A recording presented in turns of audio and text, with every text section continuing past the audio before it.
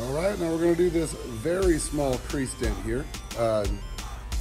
It's not small in the fact that it's a small dent. It's a little bit deep, but it's not a huge crease. It's one of the small ones you're going to run into. It's vertical, meaning it's running up and down. I keep looking at the wrong place. So I hope that looks like I'm looking in your eyes because I can't look at the same time. Anyways, so let's take a look at what we got, and I'll show you what we're going to do. Now, don't wedge these open too far.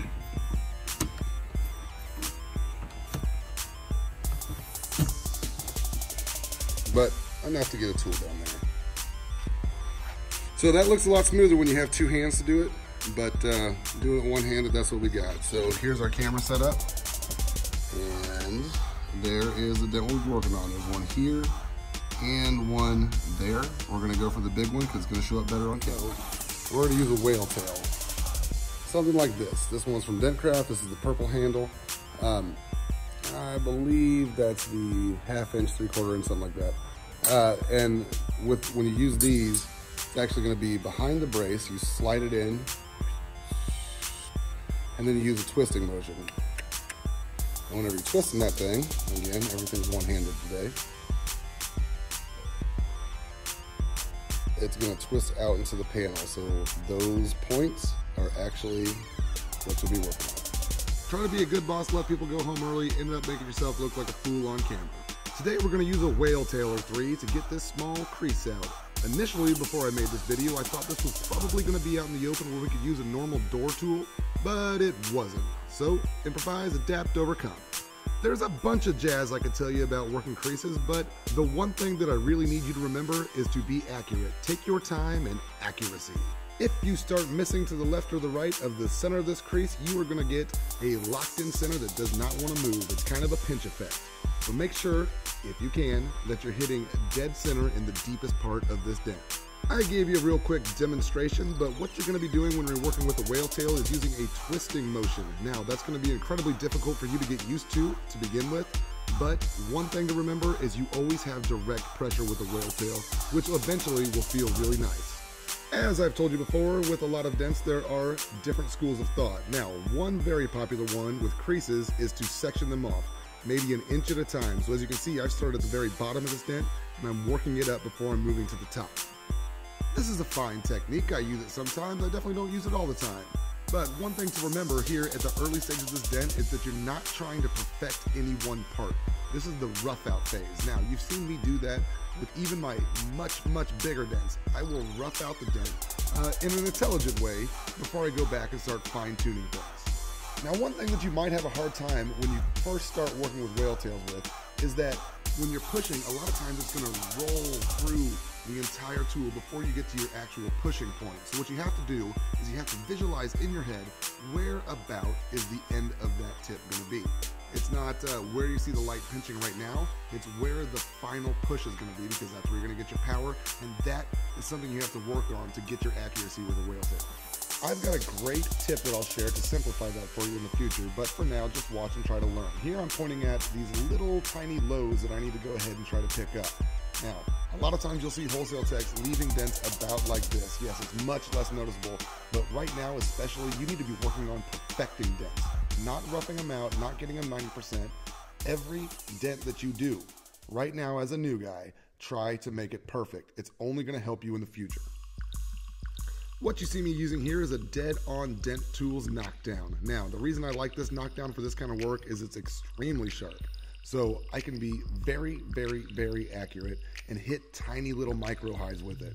Now, again, just like I've talked about with knockdowns before, you need to be right on point. This is something that you need to practice before you get to doing dents like this, because if you start missing, you're gonna make your dent worse, you're gonna add texture you don't need, and that's no good. Now, this is gonna be about the best tech tip that I'm ever gonna give to you married guys. Now, listen up, married guys. I am going to use several different knockdowns over the course of this video. Now, the reason is a lot of time I will just grab whatever freaking knockdown's in my pocket. Here is the tech tip. Don't store your knockdown in your pocket, because when your wife comes home and she does your laundry, that shit's gonna be rattling around your washing machine and she is gonna be pissed. This is my second wife. She's had to deal with it, and she's not happy about it. So if you listen to anything from this video, listen to that. I also used 3 different whale tails for this repair. This is an ultra thin whale tail, and I will explain the hows and whys in a later video. But just know that some whale tails work better in different situations, and a lot of times you're gonna find yourself switching between whale tails in one single repair like I did here. Like I said, there were 3 different ones used. This one, the ultra thin, is really great at preventing what I like to call snail trails. That's long lines of highs when you're jamming these things behind braces. Now, if you've managed to watch this video this long, now something I want you to see, watch how I walk the tip of that tool into the dent. So sometimes I can't see exactly, or I can't predict exactly where the end of that tool is going to be. So what I'll do is I'll give it a little bit of pressure, not enough to move metal, and then walk it to those lows. Now you can see this little crease is getting there, but I still have some small highs, some small lows, little things that need cleaned up. And again, in the spirit of doing repairs correctly, don't walk on those. Make sure you stop and you get it right. There's a much better view. You can see there's still some work that needs to be done.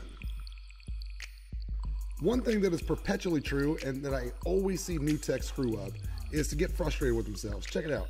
So the cleanup process of your dents is gonna take every single bit as long as the roughing out stage. So when you feel that this dent is 70% done, don't be surprised when it takes 100% of the time you just put in to make it right. That is perfectly normal, happens to everybody, but it's the kind of thing that if you do is gonna separate an okay tech from a really great dent tech.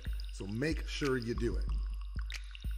This is gonna make the 3rd time I've said the exact same thing in this video, but listen to me and listen good. If you don't do it, I have no sympathy for you. Right now, as a new tech, perfect your dents. I don't care if what your best is right now, I might consider 70%. Well, next dent that you do, make it 70.5%. And then the next one, 71%. You're just gonna get better, better, and better. Now, it doesn't matter if you're gonna be a wholesale tech, a route tech, retail tech, hail tech, it's gonna improve your speed as well. A little background on me, I was trained in a manufacturing environment. I was in a place where they manufactured cars, and all of our repairs were inspected through light tunnels. Now, that was a huge pain in the ass at the time, but one thing that it hammered into my head is that everything needs to be perfect. You had trained inspectors who were looking to send repairs back to you to redo. But that's a building block that I've carried with me, and it has really helped every aspect of my dent career. If you can't fix a dime-sized dent perfect, you can't fix a quarter-sized dent perfect. If you can't fix a quarter-sized dent perfect, you can't fix a crease. If you can't fix a crease, don't even try some of the stuff that I do. Seriously, take your time, do it right.